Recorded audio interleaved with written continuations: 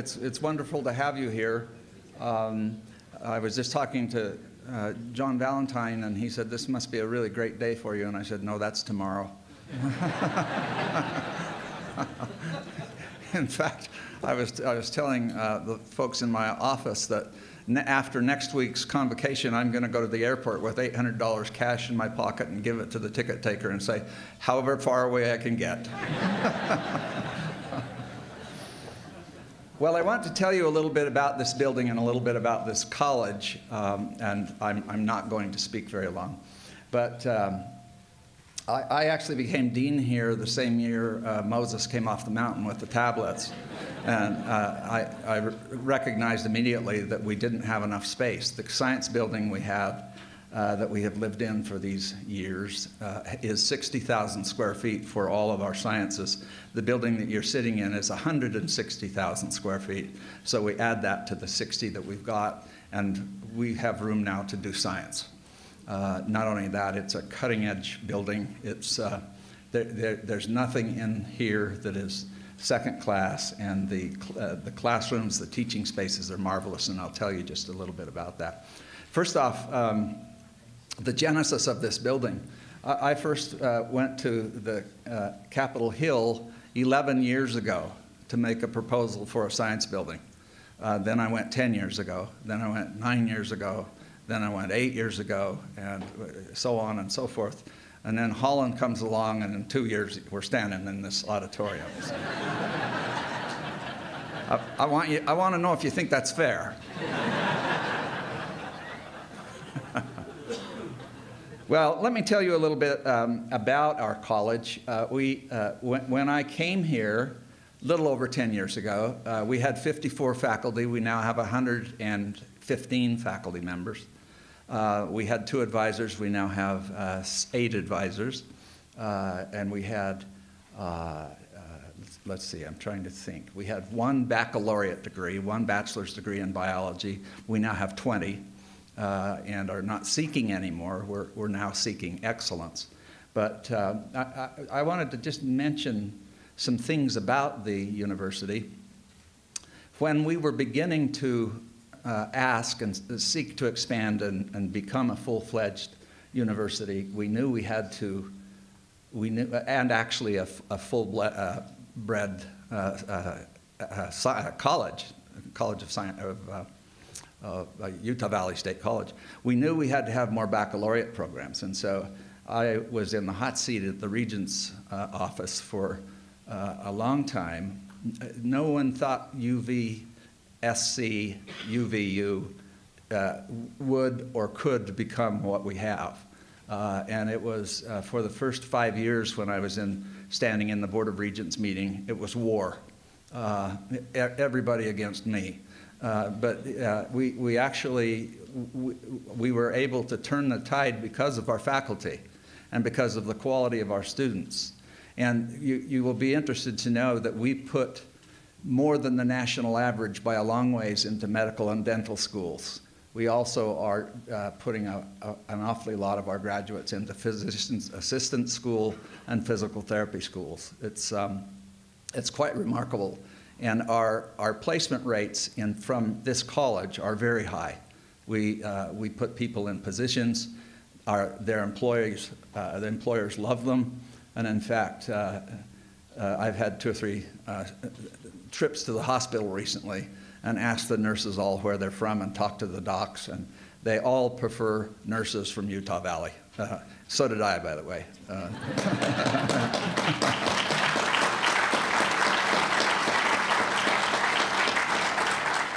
One of the very nice things about this college and that people in this valley and along the Wasatch Front understand is our graduates stay put or they go off to medical school and come back. So our competing institution in the valley is a wonderful institution. We're very collaborative with them, but they're students from all over the country. So they finish their degrees and go home. And they have high attrition rates in their positions. So folks out there employing our students love it because our students stay in place, and that's a strong issue for us. There's another thing about our college that I dearly love. First off, we're very collegial. We like each other. And I will talk just a little bit about that in our planning stages. We, under Governor Herbert, 3 years ago, got planning money for this building, and we had a year to plan it. We worked with the planners, and they said they'd never worked with a more collegiate group, never had less trouble planning. And then we worked with GSBS Architects. They said the same thing, that they had no idea that academics could be decent. So we were. And now I met with my faculty last week, and we are now moving, we'll be moving into this building in the coming few days. And I said, let me say, we will continue to be collegiate. And let me also say, I'll see you in a week. I'm going on a week's trip, a research conference. But we have a wonderful faculty. Many of my faculty members could teach anywhere in the country, and they choose to come here and to stay here, and that it's really quite amazing. The other thing that has been happening of late, we have become much more collaborative, and we actually feel like a sister school now with BYU, with Westminster, and with the University of Utah and SLIC. We have people on all of those campuses. They have people on our campus, and we are doing marvelous collaborative work. We're sharing equipment, we're sharing brains, and we're sharing research space. Now, a little bit about this building. This auditorium you're standing in, no, you're sitting, aren't you? This building holds 400 people. We'll seat 400 people. This is the first time we've ventured into a teaching situation like this.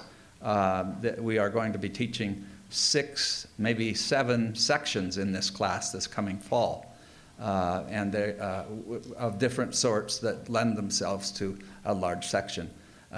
So it's, we have quite an experiment ahead of us with large teaching, and we'll see how that goes. And we're hoping, of course, in the future, in the near future, to get a classroom building, and so this will be an experiment with a 400-seat classroom. I actually have taught in classrooms of this size many times, and so has President Holland. We think it will work. We hope it will work. Our growth has been so phenomenal, we almost had no choice. We will run nearly 20,000 students a semester through this building, in the classrooms and in this auditorium. So you can see that takes, plus we have 50 new offices. That takes some of the heat off of us, but we have a long ways to go as far as space is concerned, and as far as some of our facilities. We feel very, very fortunate to have this new building. It is one of the things that has to happen now for students to go to medical and dental schools and professional schools is they're almost required to do research. And our faculty are wonderful mentors, so that most of our faculty work with 2 to 4 or 6 undergraduate students doing hands-on research.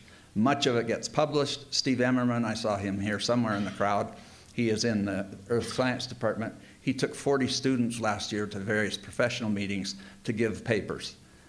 We are really, we used to be the best kept secret in Utah. The secret's getting out. We are the real deal.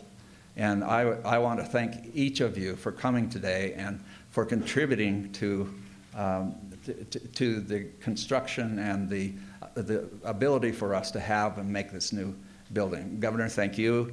Thank you, Jason. Thank you, John and Margaret and others, and Commissioner Cederberg and Vice Commissioner Hitch, and oh heck, I could go on and on, couldn't I? But there have been very many people who have been instrumental in this. Danny Horns worked, and David Jordan, my 2 assistant deans, worked very hard with Big D. And I'll tell you, whereas I've had plenty of headaches with this building, Big D was wonderful to work with. We could get them on the phone. They answered our questions immediately and would be on the spot within an hour, fixing what needed to be fixed. And we still own them, quote, own them, for a year. So anything that breaks, they're going to get more phone calls. But we are thrilled with this facility. It's more than we expected, and I'd like to thank every one of you for your help and for coming today. Thank you.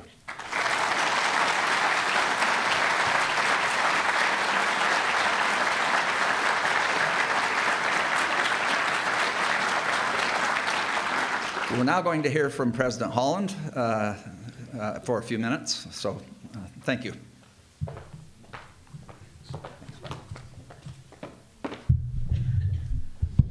Well, this is such a glorious, positive moment that I hate to start on this note, but it's actually painful for me right now because I'm forced to say some nice things about Sam Rushforth publicly.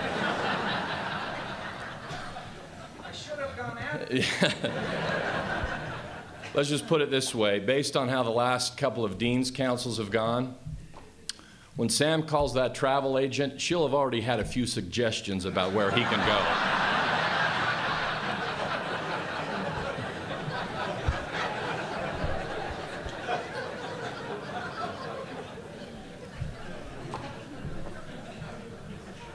So I'm going to say it. Sam has done an outstanding job with producing this college.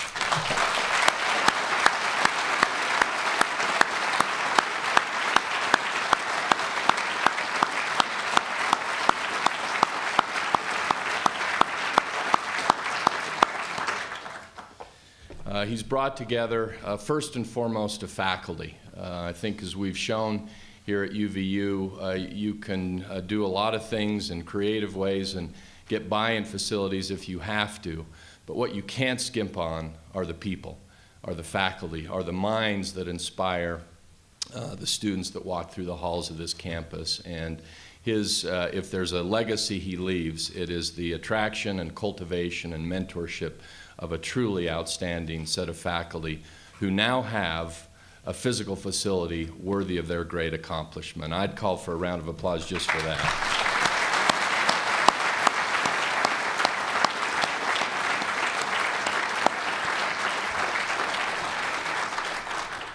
It's an honor to have the governor with us today and many other dignitaries, Congressman Chaffetz, Commissioner Cederberg. I see the mayors, regents, trustees, a number of our legislators who I'll speak about later, but welcome to Utah Valley University for this truly historic moment. This is a new chapter in the history and the exciting arc of this institution that consistently surprises people and exceeds expectations about who we are and where we're headed. And I couldn't be more excited about what this means. It's a thrill to me that later this afternoon we will be hosting our presidential lecture for this semester in this room, the second big event, if you will, in this room with a nationally distinguished lecturer coming to speak about autism. If you've been reading the papers, you'll see that Utah has the highest rate of autism of any state in the country. And so for me, this is, that's a sad fact that we have to face, but on the other hand, I think it says something important about this institution, that from day one, what this institution will be about is whatever scholarly trends may be happening or not happening, we will be responsive to the community around us. We will be engaged with the world around us. You see our billboards and our posters.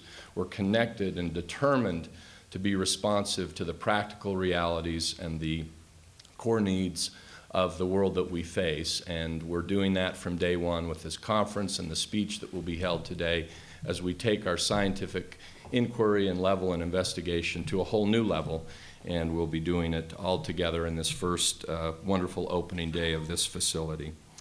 So we'll talk a lot today and throughout the rest of the day about the future of this institution, the future of this college, but I don't think it would be appropriate to move so quickly into a discussion of the future without taking a minute to talk about the past. And I have to take just a moment to pay tribute to Margaret and Bill Pope. A number of years ago, the Popes, maybe as soon or sooner than any other community figure, could see where this institution was going. And when perhaps a lot of the excitement and attention was directed at other institutions and other activities, they decided to get involved with then UVSC. And they gave some stock to us in a little company that they were creating that turned a quick $1 million that they then walked in and handed to Carrie Romsberg. And as I've heard this story described to me, Carrie Romsberg, who had no idea that this was coming, broke into tears. And Carrie was not an emotional man.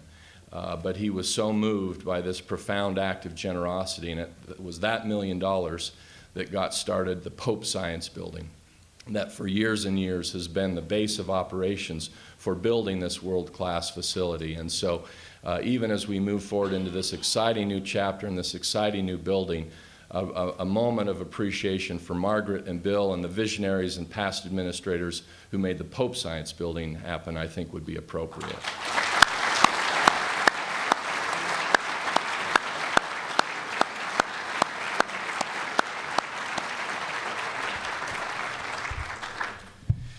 As we think and think about and look at this fantastic building, there are so many people who need to be thanked and paid tribute to.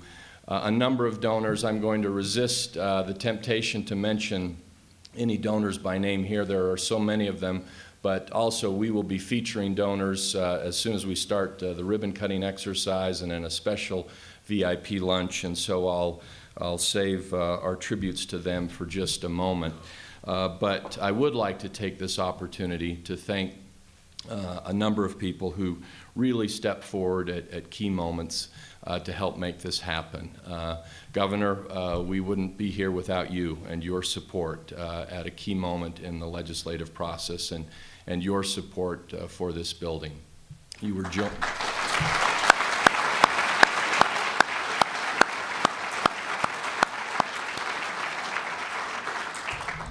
Senator Valentine, Senator Bramble, who's here somewhere close, Senator Bramble, Senator Dayton, who I know is here.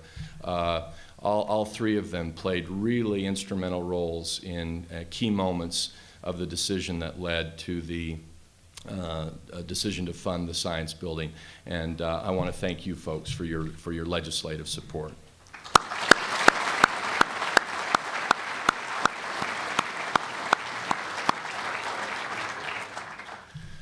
There's someone from the UVU side who's watched this project probably as long as anybody, and that's Val Peterson. Could I ask Val Peterson, Vice President, to stand for just a moment? Now Representative Val Peterson.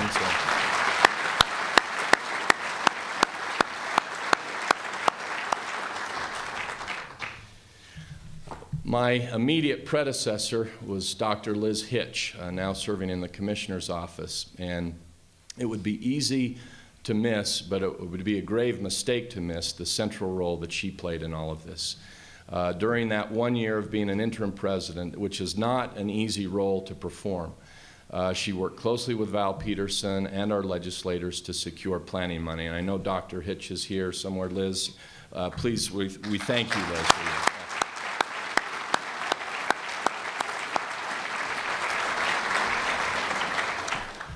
Finally, I'd like to say a word about our students. One of the real, for me, memorable aspects of the fight for the science building was the way the students got involved. They sold haircuts, they collected stinky shoes. That's a longer story we can talk about later.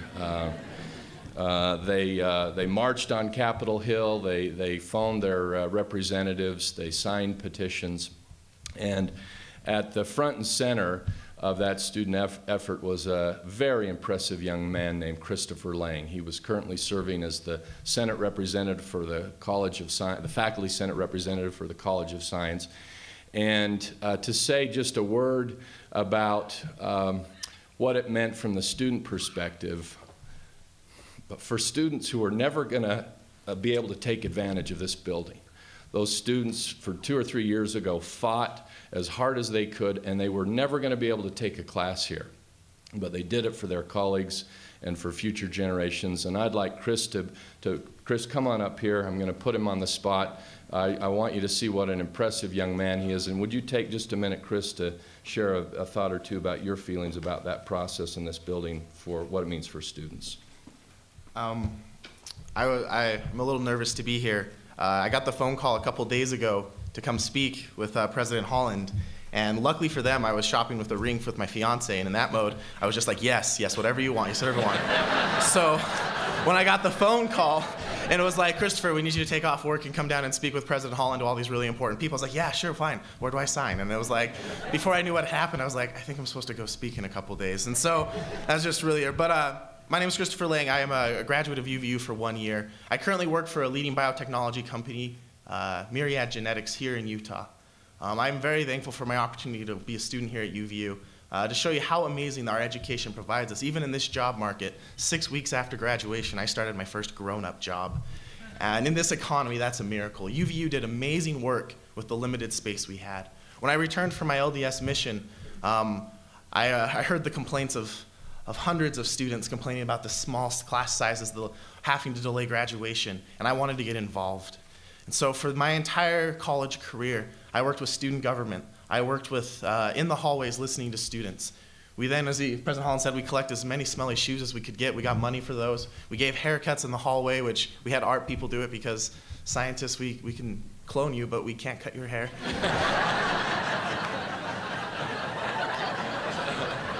I'm just kidding, we really can't clone you, but anyway.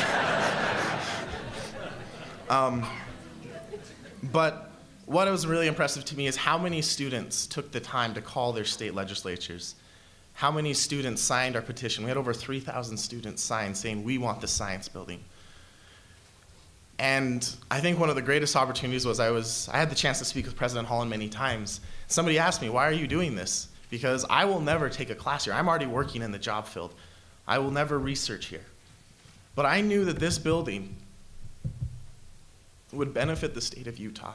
Thousands of more students like myself who I get to voice, future nurses, healthcare providers, research associates that will benefit this great state will come from this building.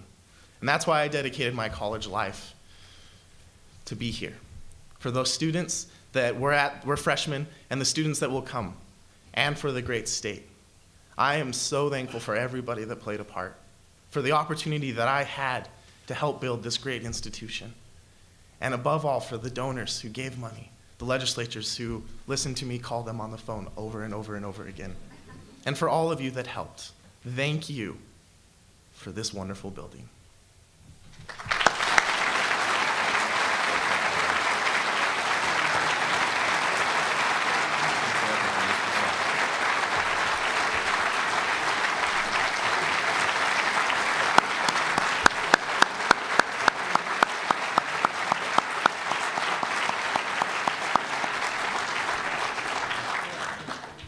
Well, I hope the length and sound of that applause was not missed on anybody. Take a good look at this young man, and let's just remember maybe this moment above all others.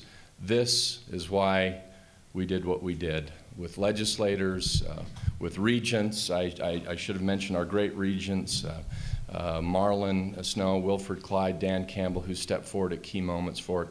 Regents, trustees, legislators, governor, faculty.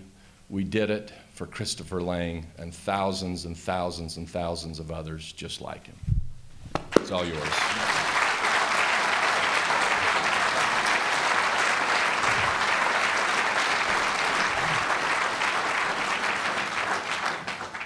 I have one thought I'd like to close with here. It's a larger point about the significance of this building and what we'll be doing here at Utah Valley University moving forward. It's a charge to the faculty of this great college and to the leadership of the college.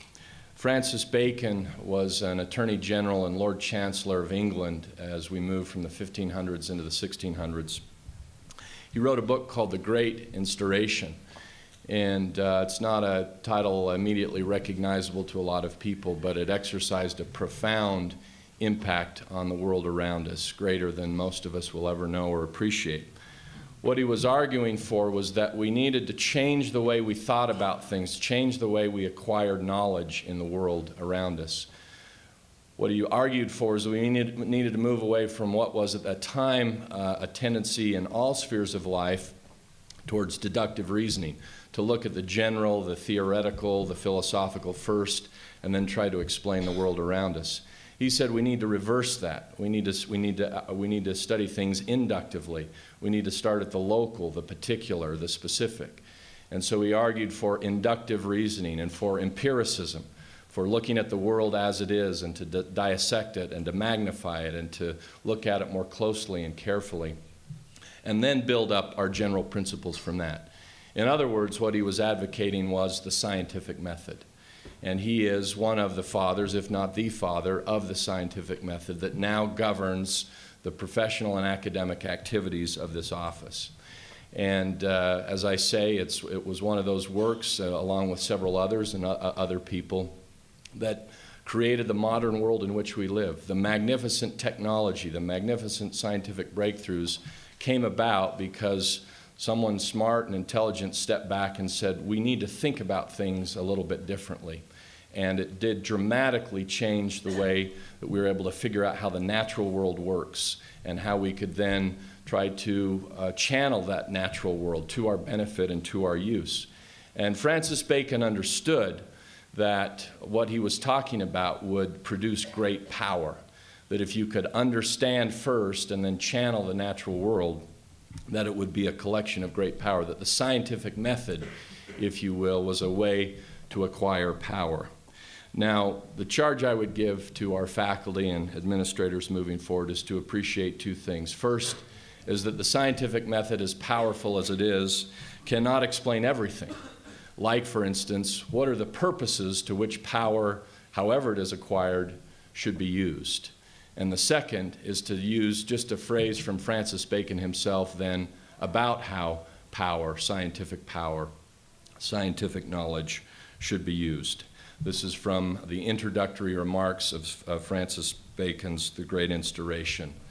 He says, lastly, I would address one general admonition to all, that they consider what are the true ends of knowledge, and that they seek it not either for pleasure of the mind, or for contention, or for superiority to others, or for profit, or fame, or political power, or any of these inferior things, but for the benefit and use of life, and that they perfect and govern it in charity.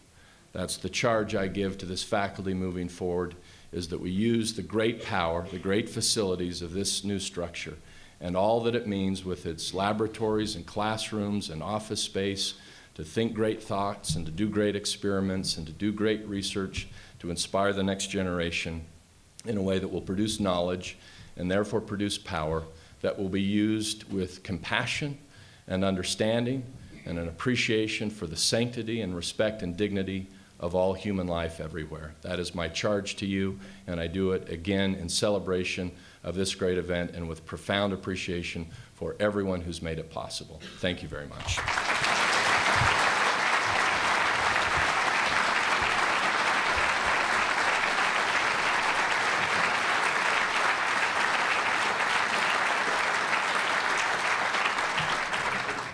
It's now my pleasure and honor to turn some time over to Governor Herbert to address us.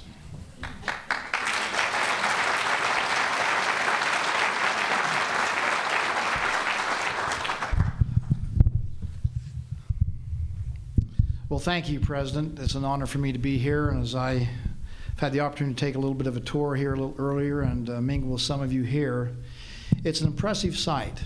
It's impressive to see how many people are involved here at Utah Valley University and the contribution that each one has made over a long period of time to get us to this point here today.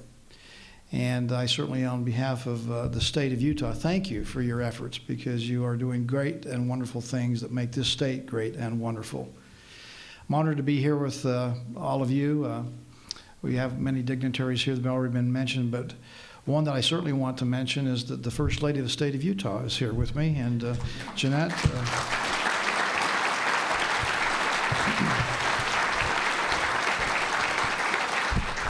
Some of you may know and have heard that there's an election going on, and I don't want to make a crass political announcement, but I would suggest to you the best reason to re-elect me as governor is you get Jeanette back as the First Lady.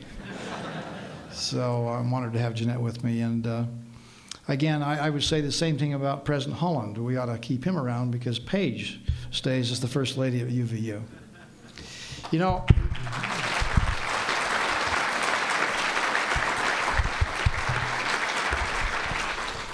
some of you know this, and I don't want to bore you again with my past history here associated with this institution. As some of you know, I just live up the street a few blocks here from UVU. And I was born in American Fork, but raised really in Orem from the time I was about 6. My family moved here. A lot of you know my father, Dwayne Herbert, and his contributions to the community of Orem. But I've had the opportunity in my life to see the expansion in significant ways of this institution. From its beginnings as a central vocational school down in Provo to the Utah Trade Technology College, which I actually went to and went to classes during summer school. I hasten to add I didn't have to do that, by the way. I chose to do that. And I actually was taught drafting. And who knew, but later in life with working with Dad and as we built homes and sold real estate, I had an opportunity to use that skill that I developed in this institution when it was down in Provo. Later on, got to teach in the evening school down there and here in the new campus where I taught real estate courses here. And so in some ways, I was a professor here at this great school. And to see the transition, working on their foundation board as we tried to raise money and make it a little more noticeable here in the community, and as the opportunity to expand. I remember working with the Board of Trustees, and as I was elected as a county commissioner, invited to come before the Board of Regents and talk about why it was so important that we got some 4-year degrees here at this school. And I remember Marlon Snow coming up and giving me a rah-rah talk about what we needed to do and say at the Board of Regents to see if we couldn't convince them that we needed to have something more here in Utah County besides just Brigham Young University. And that was the beginnings of the expansion and 4-year school institution, and eventually working with our great legislators to university status. And now, as our fastest growing university in the state, we see another milestone that takes place here today with this new Science Center.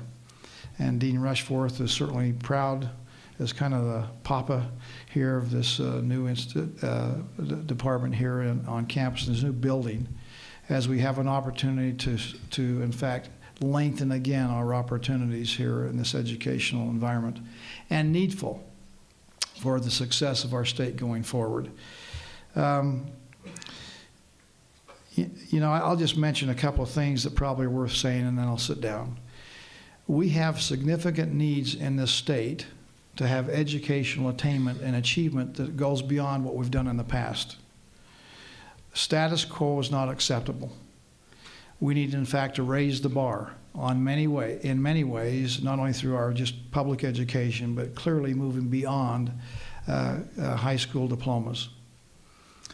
We have set a goal in this state to have what we call 66 by 2020. That means that 66% of our adult population by the year 2020 will have some kind of post-high school certification or a degree. We have naysayers out there that say it can't be done. President Holland's been in some of the discussions. Some of our Board of Regents know about this, that it can't be done. That's where we're trying to jump too far and too high. But here's the sad truth, based on a study done out of Georgetown University by Professor Carnevale, who's assessed our economic achievement and economic opportunity. If we do not reach that level of education, our economy starts to underperform. Now, we've just come out of a very difficult economic downturn, the worst economic time since the Great Depression. We call it, in fact, the Great Recession. That's how bad it's been. We are turned the corner on that. We are doing very well, certainly in comparison to the rest of the country right now, with an economy that's growing over twice the national average. But if we don't reach and attain this level of 66 by 2020, we'll not have continued economic expansion. We'll tail off and not expand as we're capable of doing. That would be unfortunate, not only for all of us, but for the rising generation. So the STEM programs, which we're trying to emphasize, again, with the help of good legislators, leadership that we get out of Washington, D.C. with our congressmen, we understand the importance of having more involvement in science, technology, engineering, and math as part of what the marketplace is demanding of our labor. We've got to make sure that our labor force out there aligns up with the demands of the marketplace, and the STEM programs are important for us. It's interesting for me to note that the STEM educational fields have grown at 6.2% per year since 1950. That's nearly 4 times the rate of growth of any other field out there in our sectors in our economy. So it's a great field. Chris has picked a good field to go into business in and to have a good job. And we need to make sure that we have those opportunities. It's estimated that over the next year, 6 years alone, we'll have a need for 101,000 STEM-related jobs. The question is going to be, can we produce them? I've had a number of companies that are Fortune 500 companies that are expanding in Utah, where we say to them, we'd like you to hire more people. We have a goal of 100,000 jobs in 1,000 days. Can you hire more people? And unfortunately, the response comes back to me too often is, you know, we've got a couple hundred jobs right now that we can't fill because we don't have labor force that has the skills necessary for us to hire them. So we're going to put more onus on those involved in education. We're going to actually have to lengthen our stride a bit to make sure that it's not just K through 12, but K through 16.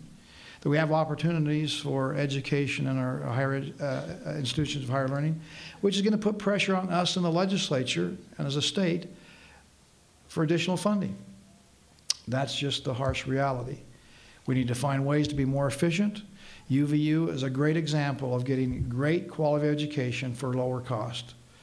Under President Holland's leadership and before him President Cedarberg, this institution does a great job of educating more for less, just like we're doing in the state government. It's something you have to do in the business world. It's something we've got to find ways to do in the educational world too. Last but not least, we just came from some different bill signings that we had with some of our legislators here today, and one was at a charter school. And young people that are just bushy-eyed and bushy-tailed and bright-eyed, is that how it goes? Get my metaphors mixed up here. You know, they're bright and happy and optimistic about the future. And they should be, because our future is very bright. But one of the things we're trying to teach our young people is the simple idea that if you want a good job, if you want to have opportunity in life, you need to have a good education. That should be part of our culture. You want opportunity in life, and in this great country filled with opportunity, the key to open the door to opportunity is education. And not only is it a key to opportunity, but it does make so that you have opportunity to get a good paying job. STEM programs, in fact, on average now across the country pay $75,000 a year plus benefits. So they're good paying jobs. People can really make a good livelihood, and so I appreciate the role that this institution is now going to be able to play at even a higher degree with this science center.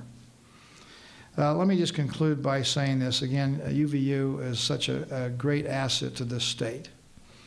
Again, as our fastest growing institution, I know we had a lot of people have stepped up to help in the funding of this, private donors, the Bingham family and the Pope family and others, and the legislature recognizing the need and the responsibility that we have as part of our budgetary requirements to make sure that we take care of education, not just K through 12, but now K through 16 and beyond. This is a significantly expensive building. It is estimated to cost $50 million with what we have here. The good news, in true Utah fashion, this was not only on time but under budget. about $40 million as opposed to the $50 million estimated to cost. And, you know, a million saved is a million earned, you know, I say. And so congratulations to everybody. That was a great effort by everybody. Let me just conclude here by saying congratulations to one and all. When I came into office, I talked about the need to have unprecedented partnerships. We all believe in collaboration, cooperation, but we need to do it in unprecedented ways. And if we would do that, we would have unlimited opportunities to progress. Sometimes we talk past each other instead of talking with each other, particularly in the educational environment. I see some of that going on today, and it's disappointing. There's room for everybody to participate in education. We need to start pulling together because we don't have a lot of money to waste. And as long as we're not pulling together, as long as we're having some of the fights of I'm right and you're wrong, the ones who suffer are our students. Now, I'm a firm believer in what President Holland and Chris said, and it is a truism for all of us to realize. We build today for those who come tomorrow. What's being done and what people have done here and over the last number of generations was for not themselves necessarily, but those who were to follow. Utah Valley University is emblematic of those people who over a number of years, over generations, have built today for those who are going to come later and are the beneficiaries of the work of so many people. So congratulations to one and all. This has been a team effort that's brought us to this significant milestone in Utah Valley's history, and I think it's just one of many more milestones that will happen as we go forward in this great state. And if we work together, Utah will always maintain its lofty position of being a great place to live, a great place to raise family, and a great place to do business.